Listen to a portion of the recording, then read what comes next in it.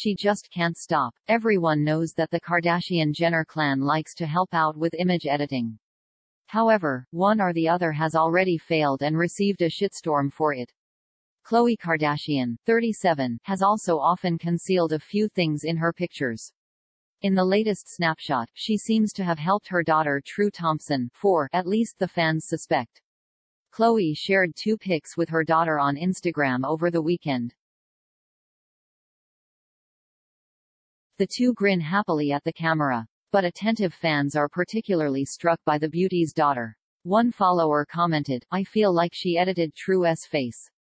Another added, "I was thinking the same thing. Why would you do this to your sweet kid? For the aesthetics? Poor soul." And a third party agrees, "What did she do to True's nose when she worked on it?"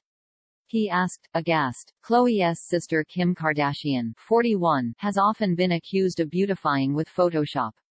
Only recently was she once again accused of having edited her partner Pete Davidson, 28. However, Kim only reacted annoyed and dismissed the allegations.